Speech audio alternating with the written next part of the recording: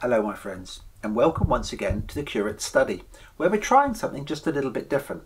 Now first of all, you can tell there are two of us, there isn't just me, and this is Sam Kerslake. Sam is my second son, and Sam's going to be presenting with me a new feature in the Curate Study called the Kids Club, and this is our first Kids Club. So welcome to the Kids Club from the Curate Study. Now it's going to be something a little bit different. So we're going to have a Bible story, which Sam's going to read for us. We're going to have some craft of some sort, making something, having a bit of fun, and some then prayers based around something that we have made. Does that sound okay? It may change week in, week out. We may try different things, particularly if you write into us and ask us to do something different. So today, we're going to be talking about what Christians call Palm Sunday. So if you went to church this Sunday, you would probably be given a palm cross, a bit like this one. And we call it Palm Sunday because on this Sunday we remember a special day when Jesus arrived in a huge city called Jerusalem. Now back in the days when Jesus lived, when people were celebrating something important happening, something exciting, they would often take palm leaves from palm trees and they'd wave them in the air in a form of celebration. And because for those people, when Jesus lived, Jesus arriving at Jerusalem was a special occasion, they waved palm leaves in the air. And so, to remember that, we give out palm crosses.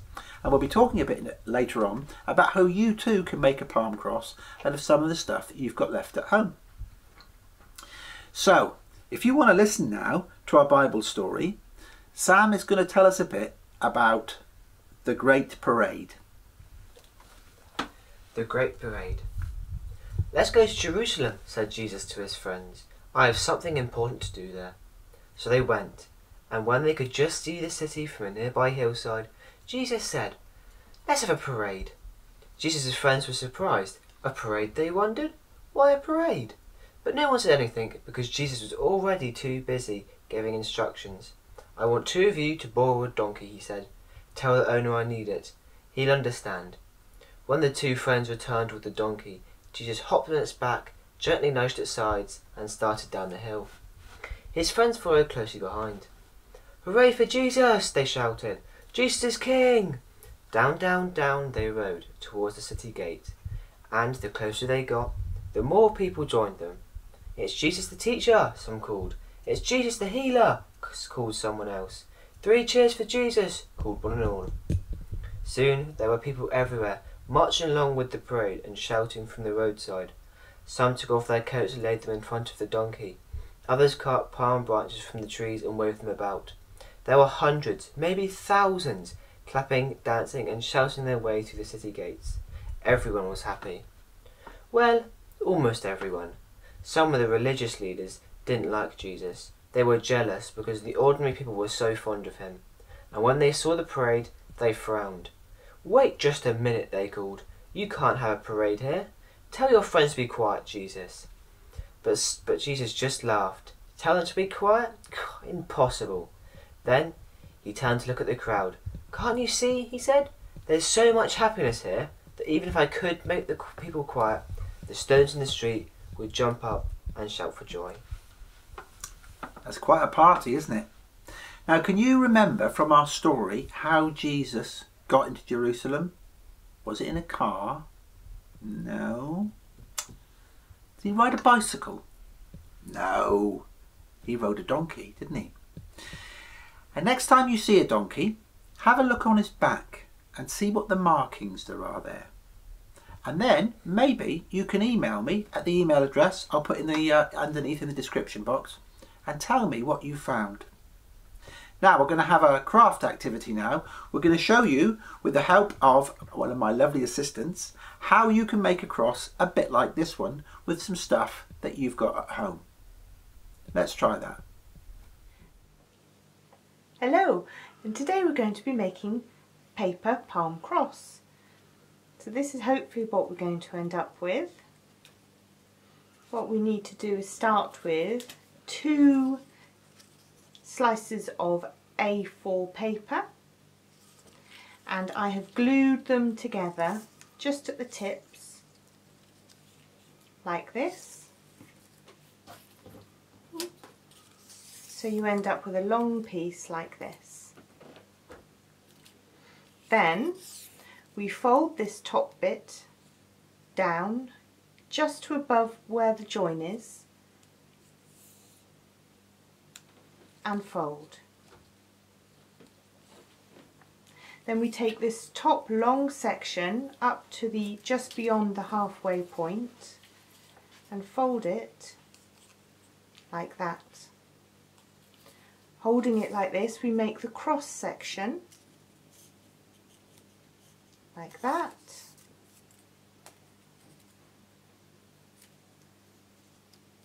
And just use your eye to make sure it's about the right length. Okay. This one now gets folded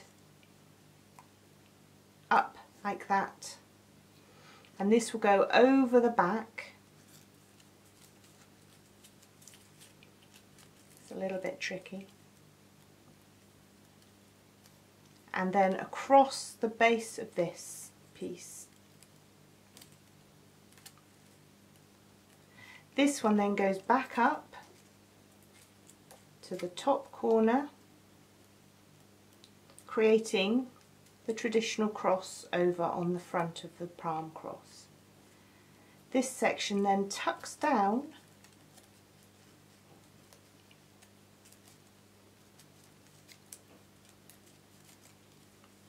might need a bit of a jiggle.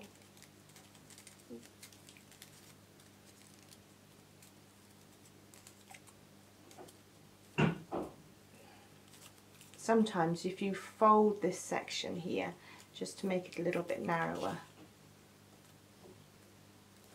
it will make it easier to slide it in.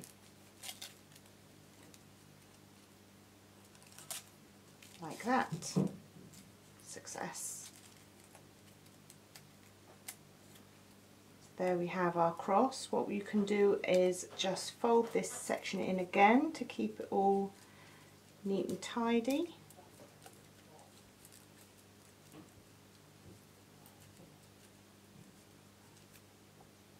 And tuck that last bit back in. And there we have an Easter cross made from paper.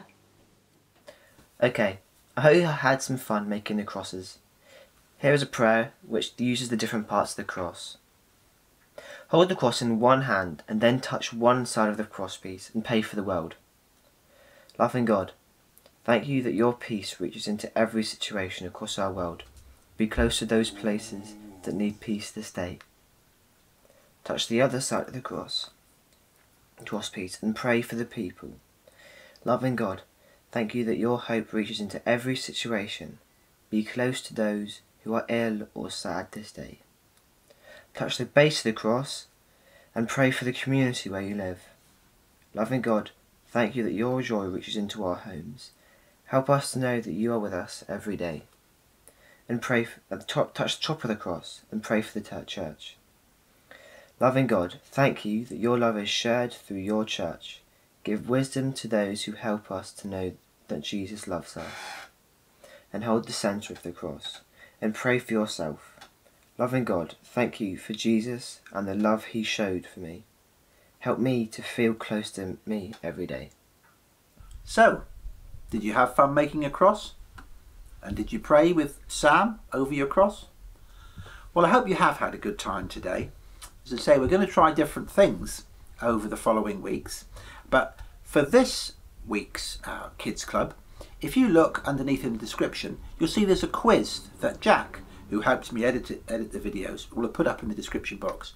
If you'd like to have a go at answering the questions, maybe you can email me on my email address and tell me how well you've done. Or you could get your mum or your dad to send me a photograph of your cross that you've made at home. And if I get some of the good ones, maybe Sammy and I can show them to you all in our next Kids Club. Okay, well, we've had fun. I don't know about you, I hope you have. And before we go, I'm just going to say a prayer. And if you want to make it your prayer, you can say amen at the end. But if you don't want to, that's absolutely fine too. So let's pray. Dear Lord, we thank you for our time together having fun. We thank you for the story that Sammy's read to us and for our craft and our prayers. Till we meet again, keep us safe in your arms. Amen. Well, thank you guys. It's been a good first Kids Club, I hope you'll agree. Let's do it again next week. Until we meet again, may God hold you in the palm of his hand. Goodbye.